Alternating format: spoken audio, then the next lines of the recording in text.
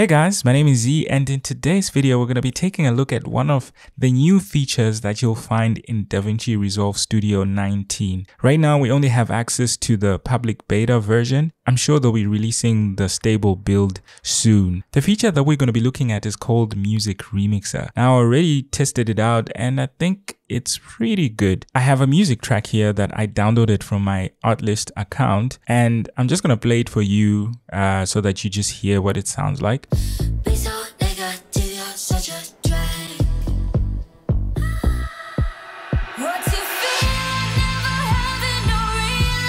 We've got a couple of things there. We've got voice, we've got drums, we've got bass. It's a full track essentially. Let's say maybe you want to mute the voice, or you want to mute the drums, or mute the bass. Well, with Music Remixer, now you can actually do that. In your inspector panel, you'll find this Music Remixer that is now available to you. I'm just going to play this track again, and take note when I check these boxes, mute voice or mute drums or anything of that sort, and just hear what it does to the music.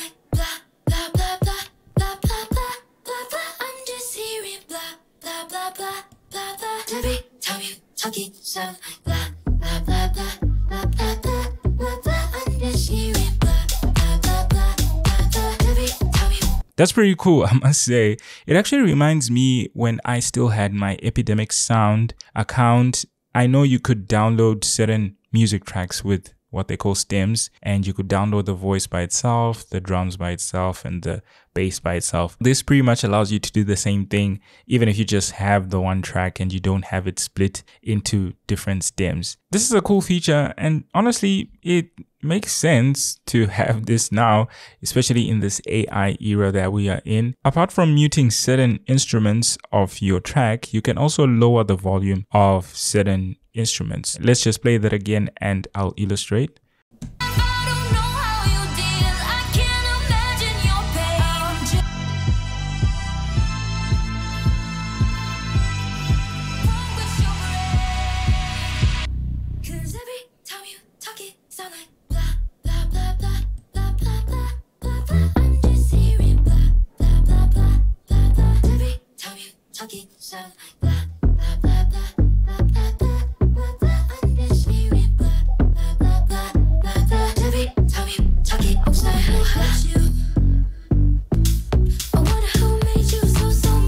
Of course, you now get it. It's pretty simple to use.